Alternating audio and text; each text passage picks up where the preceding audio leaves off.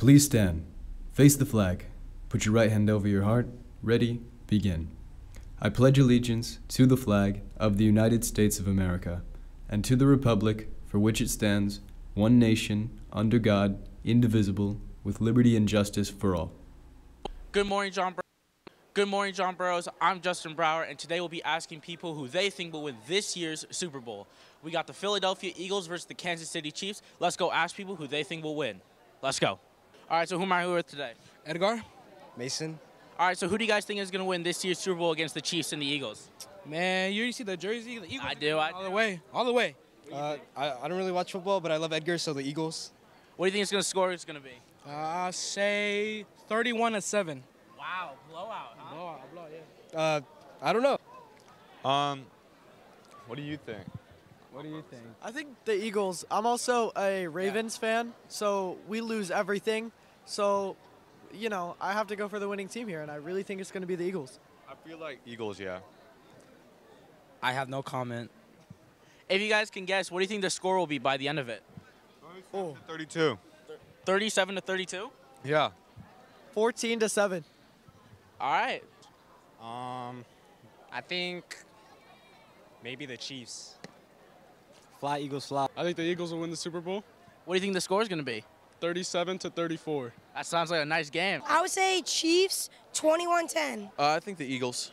I think the Chiefs. I don't watch football. Good morning, Bears. Today is our last show of the week, and we're excited for Rent this weekend and still getting ready for Valentine's Day on Tuesday. I'm Aidan Robertson. And I'm Cece Abbey. It's Friday, February 10th, and Good Morning John Burroughs starts right now. 1, 2, 3.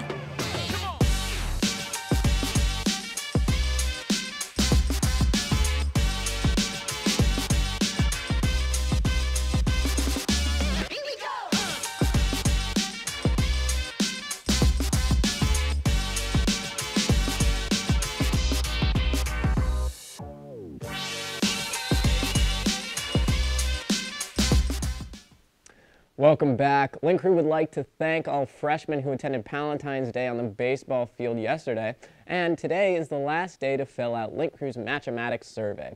They are for all students, and it's a great way to help you find new friends on campus. Results will be available on Tuesday. Today is also the last day that ASB will be selling their Valentine's Day grams. Look for them in the quad for details. Speaking of Valentine's, ASB is having a Valentine's Spirit Day. Wear red if you're in a relationship, pink if it's complicated, or white if you're single next Tuesday. Also today on campus, a rep from Jostens will be in the quad at lunch to answer any questions regarding junior class rings. Check the bulletin and jostens.com for more details. Switching gears to our programs, Drama's Rent opens tonight and will run through the weekend. It's a great show about New York bohemian life in the 90s. Tickets are available on Drama's website and range from $10 to $35. Viewer discretion is advised. If you're currently enrolled in a dual enrollment program and wish to drop it, your last chance may be coming up. Through the bulletin or district website, visit the page to learn how to drop dual enrollment classes. This past week has been full of breaking news, and we have Lazlo here to cover just a few. Here he is with our latest installment of On the Bear Trail.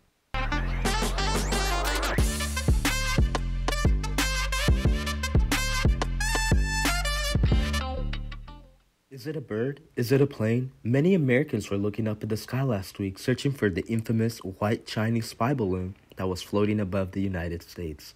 It was first spotted in Alaska and was respotted in Billings, Montana, home to one of many nuclear weapon silos in the United States, on Wednesday of last week. The Department of Defense rapidly alerted the president and held a meeting with top military aides. The balloon was shot down and confirmed on Friday of last week. An F-22 fighter jet shot the balloon off the coast of South Carolina and sent the fallen debris into the ocean. U.S. Navy divers were deployed to recover all of the fallen debris for examination. In world news, a devastating and deadly 7.8 earthquake hit the border of Turkey and Syria on Monday of this week, sending buildings and bridges plummeting towards the ground. The current death toll sits around 11,345 people as of Wednesday the 8th. The United States military has transported 2 civilian urban search and rescue teams to Turkey to assist in an earthquake relief effort, according to the U.S. Department of Defense, as well as transporting the first responders to and from the most impacted areas.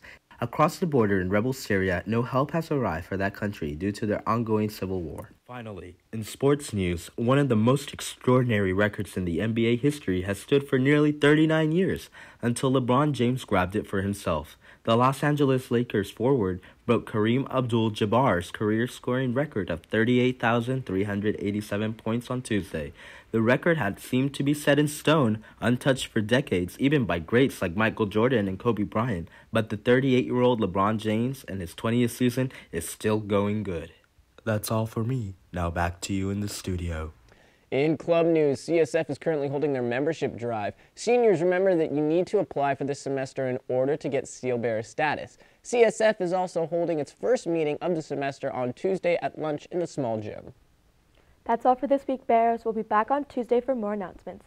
Signing off, I'm Cece Abbey. And I'm Aidan Robertson. Have a great long weekend, Bears, and enjoy the Super Bowl.